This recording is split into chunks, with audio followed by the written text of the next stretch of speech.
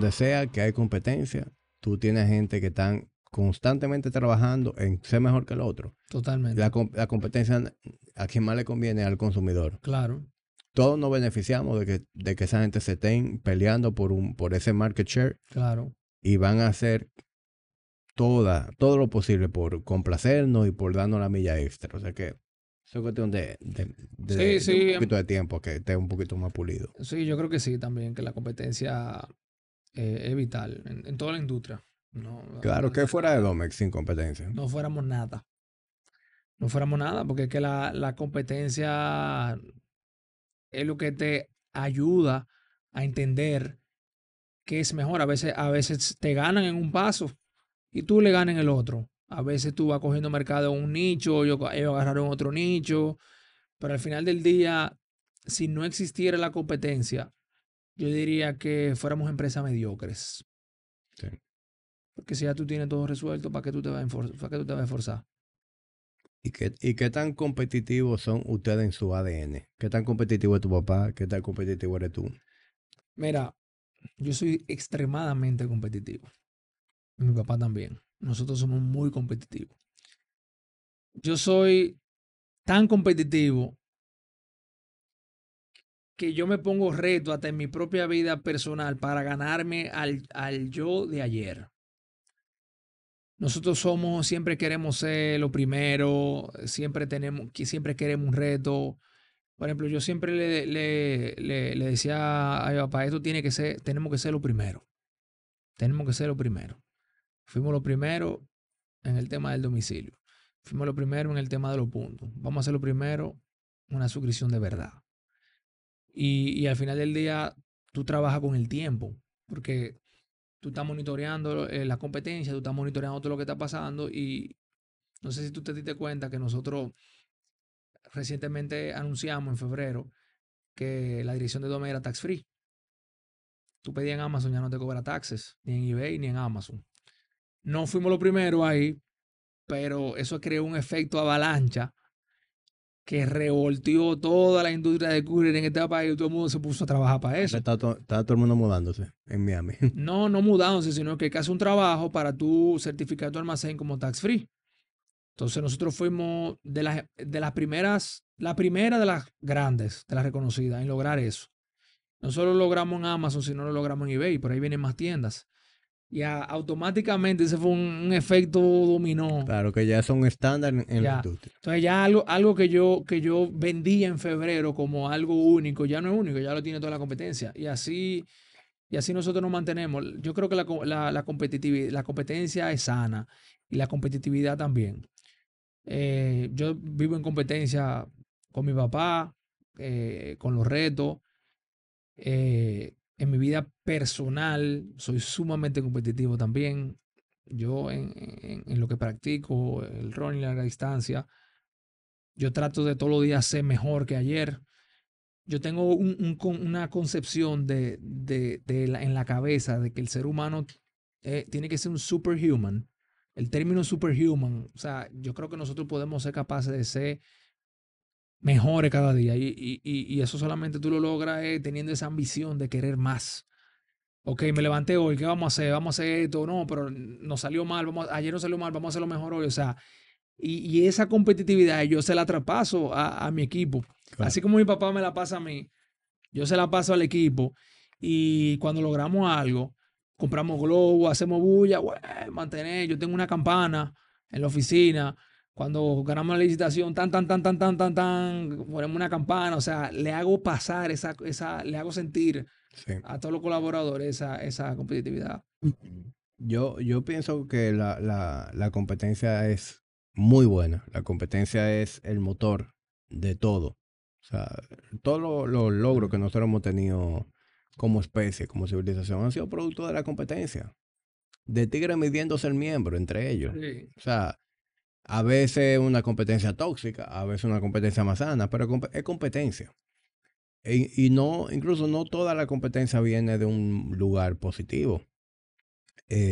Hay un quote que leí en estos días que lo anoté de lo mucho que me gustó. Lo dijo Charlie Munger. ¿Sabes quién es Charlie Munger? no, no lo he escuchado. Bueno, Charlie Munger es el socio de Warren Buffett. Ok, Y él dice que The world is not driven by greed, it's driven by envy. Ok.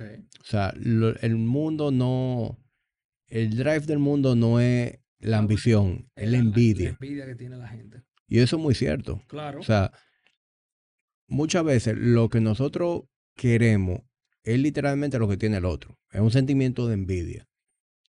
Y a veces hay gente que lo van a reconocer, van a decir, sí, es verdad, es envidia. Y algunos dirán, no, yo nunca siento envidia. Yo creo que todo el mundo siente envidia. El Yo que... creo que es más qué tú haces con esa envidia. ¿Entiendes? Porque, por ejemplo, yo puedo ver yo puedo ver a ti, que te está yendo muy bien económicamente, y yo puedo sentir envidia. Mira qué bien le está yendo a César. Me gustaría andar en el carro que él anda. Me gustaría hacer el viaje que él hace. Me gustaría tener ese lifestyle. Ahora, ¿qué Claro, yo hago con ese sentimiento? Ese sentimiento yo trato de convertirlo en algo positivo. claro. Yo me inspiro. Yo trabajo más. Hay gente que se queda en un, digamos que un pensamiento pesimista, tóxico, en donde dice, no, pero yo soy merecedor de eso. Por qué no lo tengo yo? Ah, no, Claro, porque te tiene un hijito de papi y mami, así cualquiera. Como que hay gente que se va por ahí, claro. que creo que es la manera mediocre de manejar la envidia. Pero yo creo que ambas cosas existen. Existe la avaricia, la ambición, existe la envidia. Y El ser humano siempre va a querer más. Siempre. Nosotros no nos queremos quedar así, no más. Siempre el ser humano va a tener la ambición, aunque no lo digan, de querer más, de superarse, de tener la mejor familia, de que tus hijos vayan a los mejores colegios, que tengan la mejor educación, de tú poderte comprar el carro que a ti te gusta, de hacer lo que te gusta. Siempre uno va a querer más. Hay gente que dice, no sé si tú has escuchado, que dicen, eh, si me gano la loto, ya, me quedé ahí, ya. Si logro esto, ya. Embuste, uno siempre quiere más. hay gente que no. Hay que estar claro, hay gente que no. Y por eso hay todo tipo de gente. Sí, Eh, pero yo sí pienso que la competencia es buena. sí, Y dentro de las personas que son competitivas, hay sentimientos que son positivos, hay sentimientos que son negativos.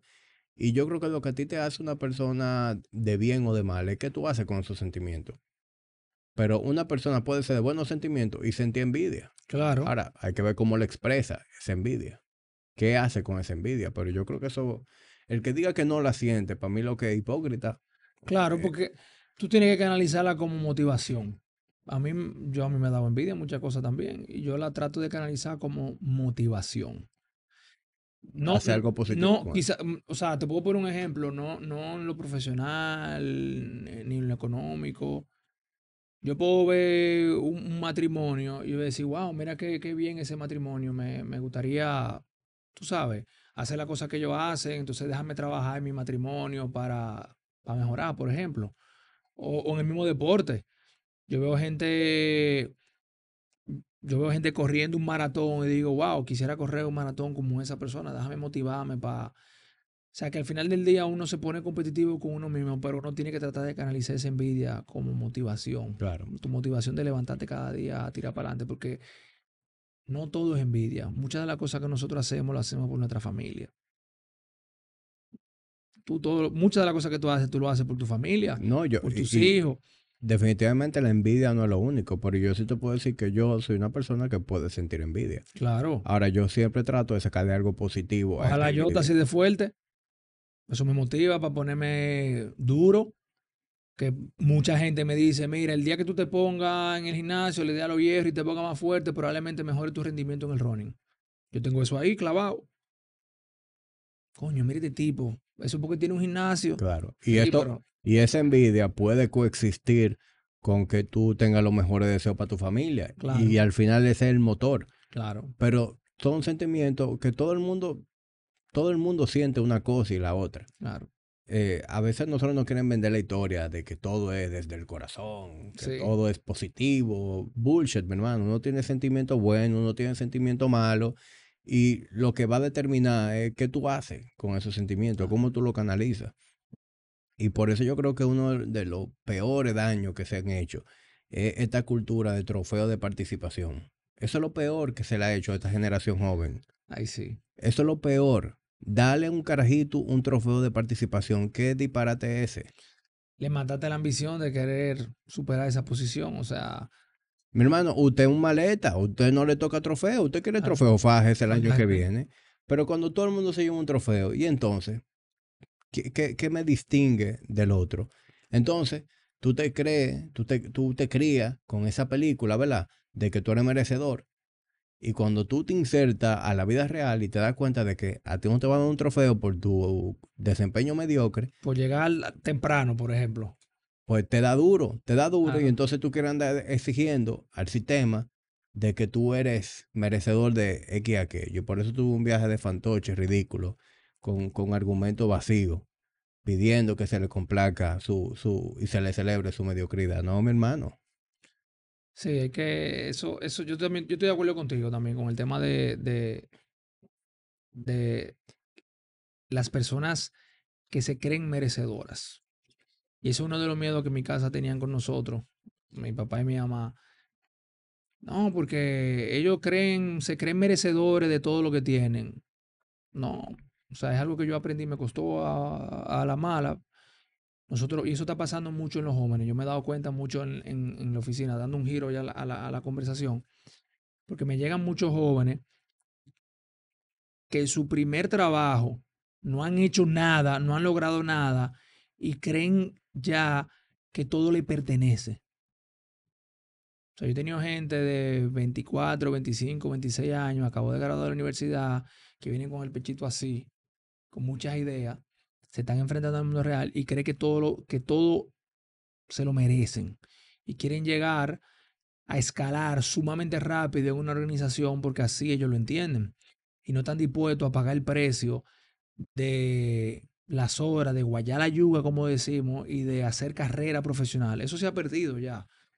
No quiero generalizar, pero hay muchos de los jóvenes que están subiendo ahora. Yo me he enfrentado a eso también. Yo probablemente fui así alguna vez. No creemos que no podemos comer el mundo. Ah, eso es lo que es y eso es lo que hay. La inmediatez. La inmediatez. Y me cuesta.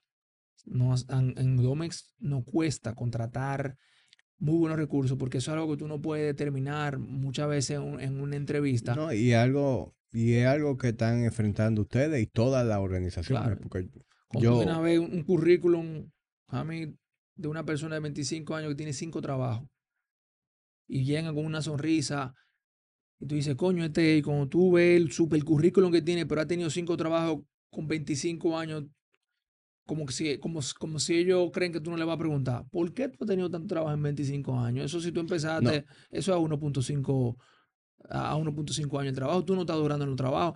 Ah, no, porque no me caía bien el jefe, porque no me gustaba lo que hacía. O sea, al final del día, es lo que tú dices, esa inmediatez que está llevando a muchos jóvenes a tomar decisiones rápidas sin pensar. Y eso yo lo he visto, mire, mi hermano, en todo allá en la oficina.